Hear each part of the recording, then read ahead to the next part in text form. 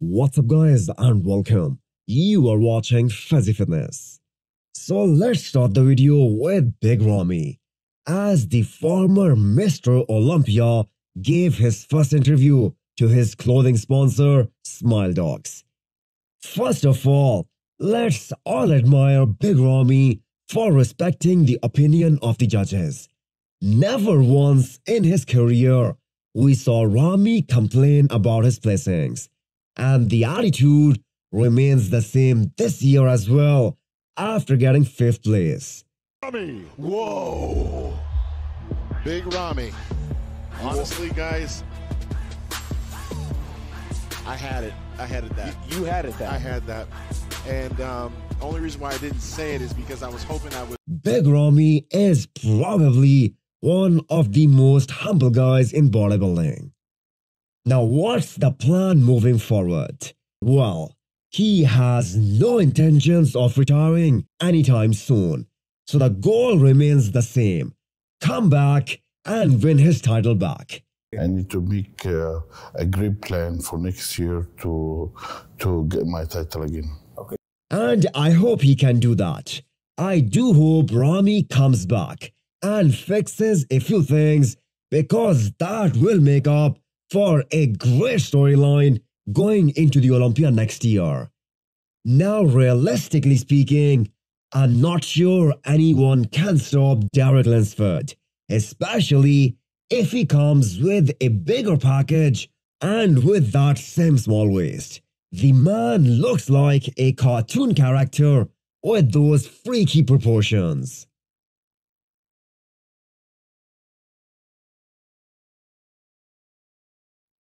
Let's address the Chris Bumstead bicep controversy, guys. Considering his biggest rival, Ramy, had one of the best arms in the division. Was that an injury or perhaps inflammation caused by a side injection? And most importantly, did it matter? Well, it was the most dominating performances in the history of classic physique. He did not lose a single shot against Ramy. He was too big, his shape was so superior, and even if we assume it was actually an injury, Chris Bumstead still went on the record saying that this was his best version ever, even better than 2020. I think it's my best look yet, yeah. And honestly, his biceps looked bigger and fuller this way. He walked all over the competition, and that too in style. Yes, Ramy looked massively improved and really impressive. But keep in mind, he went through a lot of struggle to make classic physique weight. So there is no margin to put on more muscle, and that means his improvements for next year won't be a lot. Chris Bumstead isn't just a physique. It's a brand with 13 million followers on Instagram. It will take something extremely unique and extremely different to dethrone Chris Bumstead. Right now, no one has the guts to do that. The people who were there in the audience went on the record saying that the pictures or videos don't even do justice to what Chris brought to the stage and what he looked like in person. So I think he will remain the champion for as long as he wants to. And he is definitely coming back for number 5 next year. I'll be here next year, that's for damn sure. I'm not missing out on another opportunity like this. Now that the pictures and videos are out, people are questioning how Hunter Labrada beat Andrew Jagged at the Olympia.